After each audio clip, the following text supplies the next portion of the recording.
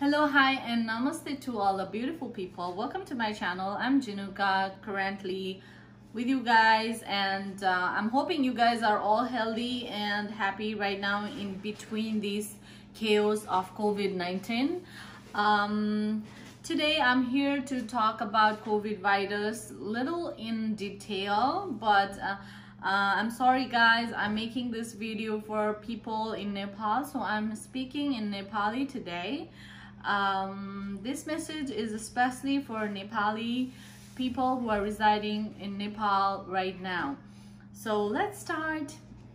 Namaste मेरा para Nepali दाजुभाइ तथा दिदीबहिनीहरुमा म जानुका थापा म अहिले क्यानाडामा बसेर काम गरिरहेको छु as a nurse for nurse भएर काम गरेको लगभग 2.5 वर्ष हुन थाल्यो तर म यो भन्दा अगाडि नेपालमै थिए म नर्स भएर काम गरिरहेको थिए र मैले चाहिँ यहाँहरुसम्म चाहिँ आज बोल्न मन लाग्यो अलिकता किनभने यहाँहरु सबैलाई अवगत नै छ अहिलेको अवस्था यो कोभिड भाइरस भनेर जुन फैलिरहेको छ त्यसले चाहिँ कसैलाई पनि र कुनै बाउन्ड्रीज छैन कुनै देश भनेर छुट्टाएको छैन कुनै मान्छे भनेर छुट्टाएको छैन धनी गरिब भनेर छुट्टाएको छैन यो चाहिँ जसलाई पनि लाग्न सक्ने भएको कारणले गर्दाखेरि हामी चाहिँ अब अलिकता सतर्क हुनुपर्छ है भन्ने हिसाबले चाहिँ मैले यो भिडियो बनाउने कोसिस गरेको हो मैले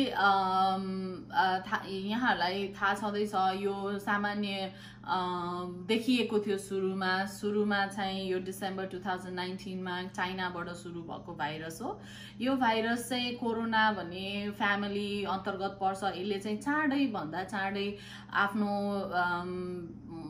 रूप हुन्छ नि त्यो भित्र रहेको डीएनएहरु परिवर्तन गर्न सक्ने क्षमता भएको कारणले गर्दाखेरि यसले चाहिँ सयौं वर्षदेखि छ तर नयाँ नयाँ रूप लिँदै आइरहेको छ त्यस्तै हामीलाई याद छ भने 2002-2003 तिर पनि सार्स भन्ने आएको थियो त्यो पनि कोरोना भाइरसको एउटा प्रकार थियो त्यतिबेला पनि त्यस्तै हाहाकार मचिएको थियो सारा संसारभरि चाइनाबाट सुरु भएर त्यस्तै यो पटक पनि कोरोनाकै अर्को फ्यामिली नोभल 19 भनेर नामकरण गरिएको छ त्यो कारणले गर्दा यसलाई कोभिड-19 भनिएको हो यो रोगबाट चाहिँ हामीले बस्न कतिको जरुरी छ यसले के हुन्छ भन्ने कुरामा चाहिँ हामी एकदमै सतर्क हुन जरुरी देखिरहेको अवस्था छ अहिले मलाई चाहिँ स्पेशली अब किन यो भिडियो बनाउन मन लाग्यो मेरो आफ्नो नेपाली दाजुभाइ तथा दिदीबहिनीहरुको लागि मेरा आफन्तहरु जो नेपालमा हुनुहुन्छ मेरा दाजुभाइ मेरा साथीहरु उहाँहरुको लागि किनभने अहिले यो जुन प्रकारले हामी अलिकता केयरलेस भइरहेको छौं या त हामीसँग साधन स्रोतहरु नै कमी कमजोरी छ यो कुराले गर्दा अलिकता मलाई बोल्न मन लाग्यो किनभने मैले नेपालमा पनि काम गरेको छु मैले क्यानाडामा पनि काम गरिरहेको छु मलाई यति चाहिँ थाहा छ कि हाम्रो नेपाल गभर्नमेन्ट कतिको सक्षम छ हामी नेपाल हेल्थ टिम कतिको सक्षम छौं र क्यानाडाको गभर्नमेन्ट कतिको सक्षम छ यो कुरा चाहिँ मैले अलिकता नजिकबाट देखेको हुनाले गर्दाखेरि मलाई यो विषयमा अलिकता सतर्कता कसरी अपनाउने भन्ने चीजमा बोल्न मन लागेको हामी नेपालीहरुको परिवेश हामी नेपालको भूगोलिक कमी कमजोरीहरु छन् जसले गर्दाखेरि हामीसँग अझै पनि खबरहरु पुग्ने ठाउँमा पुग्ने अवस्था छैन अनि हाम्रो नेपालीहरुको शैक्षिक योग्यता भनौं या त अलिकता हुन्छ नि समय अनुसार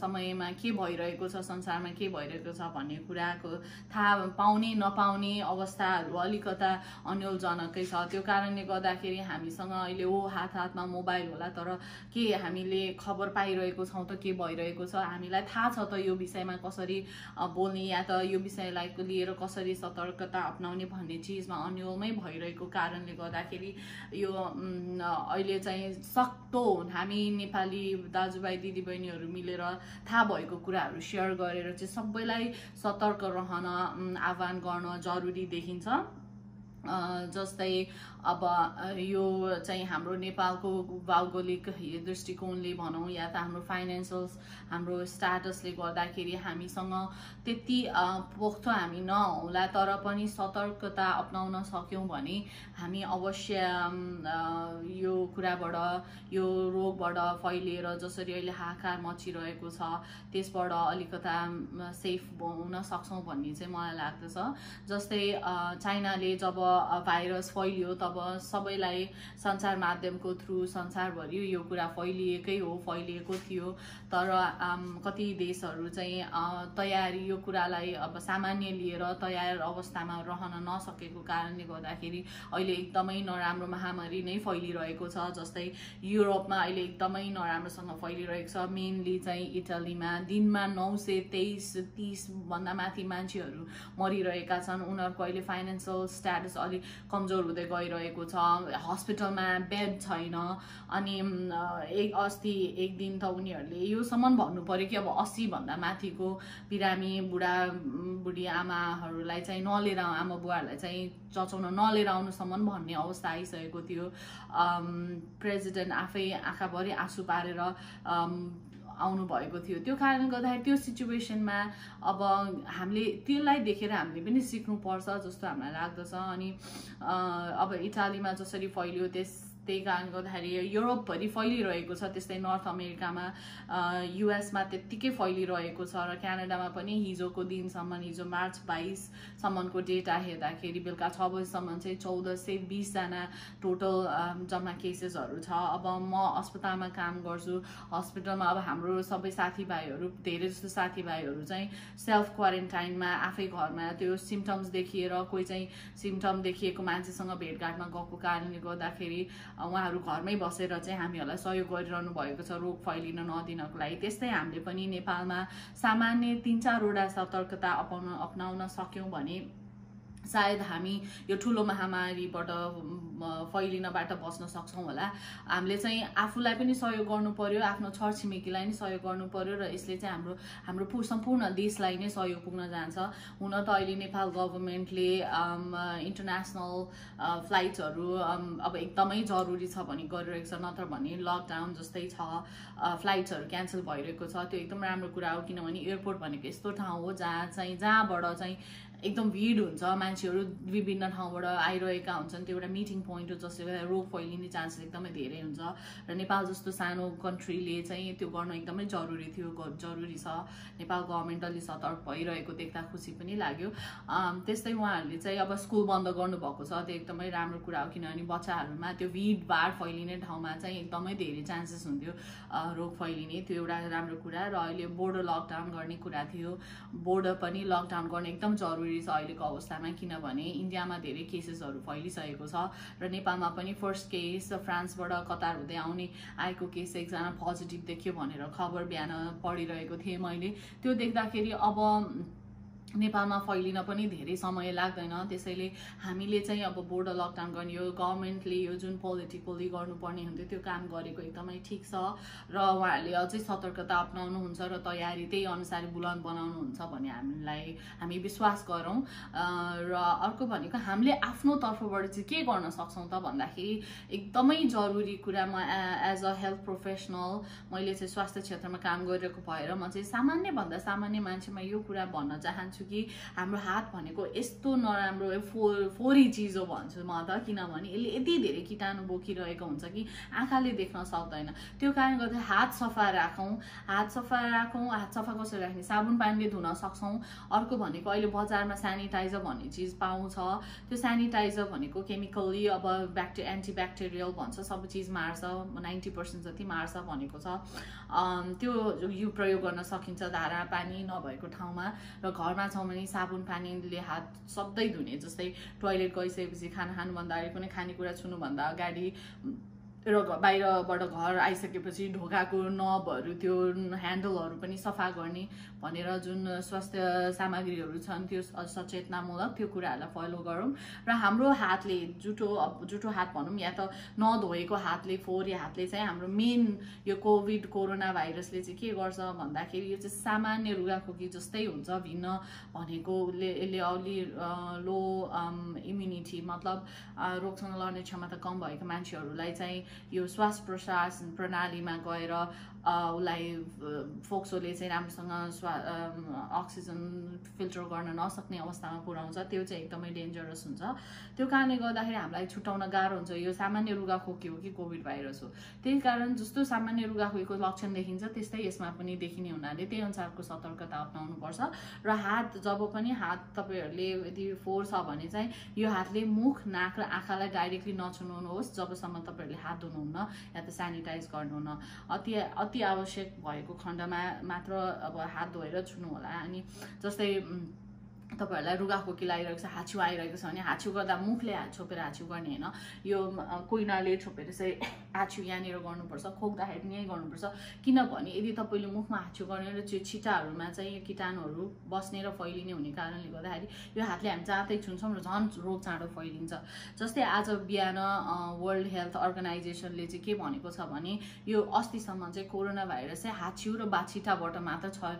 हाछिउ र त्यो हाछिउ गर्दा निक्लिने पानीको थोपाहरूबाट फैलिन्थ्यो भने अहिलेको नयाँ रिसर्च अनुसार चाहिँ त्यो थुकको थोपामा मात्र नभइकन सामान्य हावामा पनि यो कीटाणु चाहिँ यो भाइरस चाहिँ बाँच्न सक्ने रहेछ भनेर स्टडिजले या रिसर्चले बताएको छ। त्यो कारण अझ हामीले सतर्कता अपनाउनु पर्नेछ।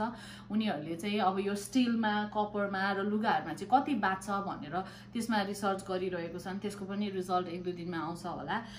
उनीहरूको अनुमान चाहिँ के छ भने अझ यो हावामा भन्दा स्टिलमा कपर भनेको तामाको भाँडा सर्फेसमा अनि लुगाहरूमा अझ धेरै समय बाँच्छ भन्ने जस्तो कुरा उनीहरूले अनुमान गरेको छन्। यसको आधिकारिक रिपोर्ट त आइसकेको छैन, तर हावाबाट नै चाहिँ फैलिन्छ र हामीले चाहिँ हावाबाट नफैलिने सतर्कताहरू अपनाउनु भनेर चाहिँ उनीहरूले एउटा स्टेटमेन्ट दिइसकेको छ। त्यो भनेको चाहिँ के भने अब जति पनि हावामा जता पनि हुनसक्छ, त्यस कारण हामीले एकदम इम्पोर्टेन्ट हात धुने भइहाल्यो। त्यसपछि दोस्रो भनेको मास्क लगाउने। जस्तै तपाईँहरूलाई कुनै पनि पब्लिक ठाउँमा जानु छ, धेरै भिडभाडमा जानु छ, अति आवश्यक काम छ भने मात्र जानु होला, होइन भने जानु छ भने पनि मास्क लगाएर जानु होला। मास्कमा पनि N95 भन्ने मास्क पाउँछ जसले चाहिँ 90% जति चाहिँ त्यो सानो कीटाणु र सानो त्यो पानीका थोपाहरू पनि फिल्टर गर्छ। तर यदि त्यो छैन भने पनि कपडाकै मास्क भएर आफूसँग जे उपलब्ध छ एटलिस्ट कमसेकम मुख छोप्नु होला, नाक मुख छोप्नु होला र हिँड्नु होला। यदि तपाईँहरूलाई त्यस्तो आवश्यक छैन भने अहिलेको समयमा कृपया घर बसिदिनु होला। घर बसेर नै आफूलाई र आफ्नो आफन्तलाई या आफ्नो समाजलाई चाहिँ सुरक्षित बनाउन सकिन्छ अहिलेको अवस्थामा। त्यो गर्नु होला। र मलाई थाहा छ हामी काम नगरिकन खान बाँच्न गाह्रो छ, बाहिर निक्लिनुपर्छ। बाहिर निक्लिँदाखेरि अपनाउने कुराहरू यही नै भयो, मास्क लगाउनु, हात धुनु होला, सतर्कता अपनाएर मात्र बाहिर हिँडिदिनु होला। जस्तै डक्टर नर्सेसहरू त काम गर्न निक्लिनु पर्यो, अस्पतालमा आफ्नो प्रोटोकल हुन्छ के गर्ने, कस्तो मास्क लगाउने के लगाउने, उहाँहरूको लागि त त्यति भनिराख्नु पर्दैन। तर जो नन मेडिकल फिल्डका मान्छेहरू जो दाजुभाइहरू हुनुहुन्छ, दिदीबहिनीहरू हुनुहुन्छ काम गर्ने, उहाँहरूले चाहिँ मास्क लगाएर मात्र हिँड्नु होला र ह्यान्डल सर्फेसतिर चलाउँदा सेनिटाइज गर्नु होला। सबभन्दा इम्पोर्टेन्ट कुरा त्यो भयो। अनि भिडभाडमा मान्छेसँग बोल्नु पर्यो भने पनि कमसेकम 2 मिटरको डिस्टेन्समा बस्नु होला र टाढैबाट नमस्ते गर्नु होला। हात अहिलेलाई मिलाउन कम गर्नुहोस् अनि मिलाइहाल्नु पर्ने छ भने पनि सेनिटाइज गर्नुहोस्, किनभने तपाईँलाई थाहा हुँदैन कसको हातमा के हुन सक्छ र कुन सर्फेसमा चाहिँ कुन भाइरस बसिरहेको छ त्यो हामीलाई थाहा हुँदैन। अनि अर्को कुरा भनेको यदि तपाईँहरूलाई लक्षण देखियो, लक्षण भनेको 3टा लक्षण एकदम जरुरी छ। हाई ग्रेड फिभर भन्नुको मतलब धेरै अधिकतम तापक्रम शरीरको भन्नाले 38 डिग्री सेल्सियस भन्दा माथि छ, सँगसँगै तपाईँलाई रुगा लागिरहेछ, खोकी लागिरहेछ, नाकबाट पानी बगिरहेछ भने यस्तो अवस्थामा तपाईँहरू कृपया आफैले आफूलाई छुट्टै राख्नु होला। घरमा धेरैजनासँग बस्नुहुन्छ भने छुट्टै कोठामा बस्नु होला। आफूले प्रयोग गर्ने सामान लुगाहरू छुट्टै राख्नु होला, छुट्टै धुनु होला। अनि 2 मिटरको डिस्टेन्सबाट मात्र परिवारसँग गफ गर्नु होला। मास्क लगाएर बस्नु होला हरेक पटक बस्दाखेरि भन्दाखेरि यदि तपाईहरु चाहिँ बुढाबुढी हुनुहुन्छ, तपाईहरुको घरमा बुढाबुढी आमा बुवा हुनुहुन्छ या त बच्चाहरु छ भने उहाँहरुको रोगसँग लड्ने क्षमता यतिकै पनि कम हुन्छ र उहाँहरुलाई चाहिँ बढी अफेक्ट गर्ने हुन्छ, उहाँहरुलाई बढी सिकिस्त बनाउन सक्छ। जस्तै सिकिस्त कसरी बनाउँछ भनेर थाहा पाउने भन्दाखेरि जब सास फेर्न गाह्रो हुन्छ, बोल्दै सास फेर्न गाह्रो भइरहेछ, बोल्न गाह्रो भइरहेछ भने त्यो सब लक्षण चाहिँ एकदमै अति आवश्यक हुन्छ। हामीले अस्पताल जानुपर्ने अवस्था हो त्यो भनेको। र ज्वरो बढी छ घटेकै छैन भने त्यो बेलामा अनि सास फेर्न गाह्रो भयो र मान्छे चाहिँ झन् शिथिल हुँदै गयो भने चाहिँ कृपया उहाँलाई अस्पताल लानु होला। मास्क लगाएर फोन गरेर या त पहिला फोन गरेर लानु भयो नि हुन्छ, एम्बुलेन्स बोलाउँदा पनि यस्तो केस हो भने चाहिँ उहाँहरूले नि मास्कहरू लाएर आउनुहुन्छ, त्यही अनुसारको प्रावधान गरेर आउनुहुन्छ, त्यो कुरा भनिदिनु होला। र अर्को कुरा भनेको चाहिँ सकभर जमघट पार्टी चाहिँ अहिलेलाई बन्द गरिदिनुहोस्। अनि अर्को कुरा भनेको शपिङ गर्न जाँदाखेरि चाहिँ तपाईहरुले सबै चीज आफैलाई भनेर उठाएर नलिनुहोस्, किनभने अति आवश्यक खाद्यान्न चीजका सामान्य वस्तुहरू चाहिँ शपिङ गर्न जानु होला, तर त्यति आवश्यक छैन भने पनि शपिङ गर्न भिडभाडमा कमै जानु होला र आफैले मात्र सबै चीज नउठाउनु होला, किनभने एकजनाले मात्र उठाइदियो भने अर्कोले पाउँदैन। फर एक्जाम्पल तपाईहरुले साबुन स्यानिटाइजर आफूले मात्र ल्याइदिनु भने अरू मान्छेले त युज गर्न पाउँदैन, अनि नपाएपछि कस्तो हुन्छ अनि अब उनीहरूले त रोग झन् फैलाउने भयो नि त हैन, उनीहरुसँग त सफा हुने ठाउँ माध्यम या साधन केही पनि भएन। त्यो कारणले गर्दा यो कुराहरु ख्याल गरिदिनु होला। र पसल चलाउने मान्छेहरुले चाहिँ प्लिज सामानहरु नलुकाइदिनु, पैसा नबढाइदिनु होला। यो बेलामा पैसा बढाउनु भयो भने हामी आफैलाई गाह्रो हुन्छ। जस्तै मैले देखेको अब नेपालमा चाहिँ यस्तो बेलामा एकदमै सामानको भाव बढ्छ, तर म अहिले क्यानाडामा बसिरहेको छु, मलाई यिनीहरुको म्यानेजमेन्ट कस्तो राम्रो लाग्यो के भन्दाखेरि अहिले चाहिँ शपिङ सेन्टर्सहरुले चाहिँ दिनदिनै सामान अनलोड गर्ने, र्याकमा राखिदिने र भोलिपल्ट बिहान चाहिँ फर्स्ट आवरमा चाहिँ बुढाबुढीलाई शपिङ जस्तै 70 अबभ या 65 अबभको लागि चाहिँ बिहान 7 देखि 8 उहाँहरुको लागि प्रावधान गरिदिएको छु, ताकि उहाँहरूले चाहिँ चाहिएको सामान लिन सकोस् र पछि भिडभाडमा धकेला धपेडी गर्नु नपरोस् भनेर। त्यस्तै अब दिनमा काम गर्ने मान्छेलाई इभिनिङमा, अनि दिनभरि चाहिँ अब सामान्य रेगुलर अरू एज ग्रुपका मान्छेलाई चाहिँ शपिङको टाइमहरु छुटाइदिएको छ। अनि कुनै पनि खाद्यान्न वस्तुहरु चाहिँ एउटा परिवारलाई एउटा मात्र प्याकेट, जस्तै स्यानिटाइजर एउटा प्याकेट, टिस्यु पेपर एउटा प्याकेट भनेर त्यसरी लिमिट छुटाइदिएको छ। नेपाल गभर्नमेन्टले पनि यसको लागि सोच्दिनु होला र सामान्य सानो भेन्डर्सहरु हुनुहुन्छ भने पनि त्यो अनुसार म्यानेजमेन्ट गरिदिनुहोस्, ताकि सबैले सामान बराबर पाउन सकौं। किनभने अहिलेको अवस्था भनेको हामी नेपालीलाई नै सहयोग गर्ने हो, यो एकदमै जरुरी छ। र तपाईहरु यदि काम गर्नुहुन्न, घर बसेर नै काम गर्न सक्ने अवस्था छ भने घरै बसेर काम गर्दिनु होला। अब नेपालमा त्यस्तै हेल्थ इन्स्योरेन्स, यो वर्क इन्स्योरेन्सहरु भन्ने हुँदैन, त्यति प्रचलनमा छैन। हुन्छ अलिअलि प्राइभेट सेक्टर्सहरुमा छ, गभर्नमेन्टले पनि अहिले स्वास्थ्य बीमा भनेर धेरै चीजहरु इन्ट्रोड्युस गर्नुभएको छ, तर त्यसले कतिको कभर गर्छ गर्दैन त्यो कुराहरु ख्याल गर्नु होला। र काम गर्दाखेरि आफूले घरै बसेर गर्न सक्ने घर बसेर गर्नु होला, जानै पर्ने छ भने सतर्कता अपनाएर मात्र जानु होला भनेर यसो गर्यो भने चाहिँ हामीले एकअर्कालाई आफूलाई नै सहयोग गर्छौं र अरूलाई पनि सहयोग गर्छौं। र आफ्नो मान्छे आफ्नो आफन्तहरूलाई एकदमै अहिले केयर गर्नु होला, किनभने एकअर्काले सहयोग गर्यो भने बल्ल हामी सबैलाई सहयोग गर्न सक्छौं।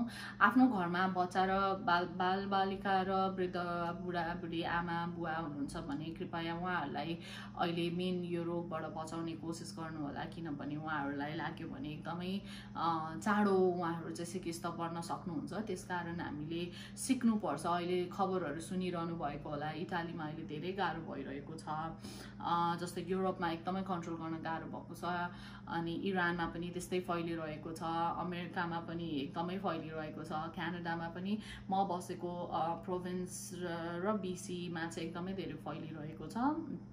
त्यसकारण हामी पनि त्यही अनुसारको सतर्कता अपनाइरहेको छौं। तर म नेपालमा मैले काम गरिरहेको भएर मैले नेपाललाई एकदमै सम्झिरहेको छु, किनभने त्यहाँ बसेर त्यहाँ मेरा आफ्ना आफन्त हुनुहुन्छ, बुवा आमा हुनुहुन्छ, हजुरबा हजुरआमा हुनुहुन्छ, दाजुभाइ दिदीबहिनी, ठुलो बाबा ठुलो मम्मी, साइल बुवा साइल उहाँहरू हुनुहुन्छ, मेरो आफ्नो आफन्त फुपूहरू सबैजना त्यहाँ हुनुभएको भएर मलाई त्यो कुराले पनि चिन्ता लागिरहेको छ। यो समयमा चाहिँ हामीले सबैलाई सुरक्षित राख्नु चाहिँ एकदम जिम्मेवारी कुरा हो र त्यसको जिम्मेवारी हामी आफैले लिनुपर्छ। कृपया सबैजना चाहिँ आफ्नो र आफन्तको लागि लड्नुहोस्, खट्नुहोस् र त्यही अनुसारको सतर्कता अपनाउनुहोस्। धेरै ठुलो चिज गर्नु पर्दैन, सामान्य हात धुने, आफूलाई लक्षण देखेको छ भने घर बस्ने, एकदम अति सास फेर्न गाह्रो भएको छ भने अस्पताल जाने, सतर्कता अपनाएर र पार्टीहरू भिडभाडमा नगइदिने र सपिङ गर्दाखेरि सामान्य आफूलाई चाहिने मात्र सपिङ गरिदिनु होला र सकभर अनि हेल्दी खानेकुरा खानु होला, जस्तै झोलिलो पोसिलो कुराहरू चाहिँ बढी खानु होला अहिलेको अवस्थामा। यति भन्दै यति गर्न सकियो भने हामीले चाहिँ यो रोगबाट लड्न सक्छौँ र हाम्रो देशलाई पनि धेरै भार नपरोस् भन्ने हिसाबले अहिले हामीले नै गर्नुपर्छ भन्ने चाहिँ हामीलाई लाग्दछ। हामीले सोच्नुपर्छ, हामी सबैजना मिलेर यो कुराबाट लड्न सक्छौँ भन्ने विश्वास मैले राखेको छु र हामी सबैले राख्नुपर्छ जस्तो लाग्दछ। कृपया आफू पनि र आफ्ना वरिपरि आफ्ना छरछिमेकी आफन्तहरूलाई पनि सुरक्षित राख्ने कोसिस गर्नुहोला। जय नेपाल, नमस्ते र सबैजनासँग फेरि भेट्ने अपेक्षा राख्दछु। र मेरो भिडियो हेरिदिनु भएकोमा यहाँहरू सबैलाई धेरै धेरै धन्यवाद र यो खबर चाहिँ, यो मेसेज चाहिँ सबैलाई आफूले भेटेको, जानेको, बुझेको सबैलाई सेयर गर्नुहोला र यो भाइरससँग हामी सबैले लड्न सक्ने क्षमता प्राप्त गर्नुहोला भन्दै पशुपतिनाथसँग आग्रह गर्दछु। नमस्ते अनि स्वस्थ रहनुहोला। By by, C you again, फेरि भेटौँला। Thank you.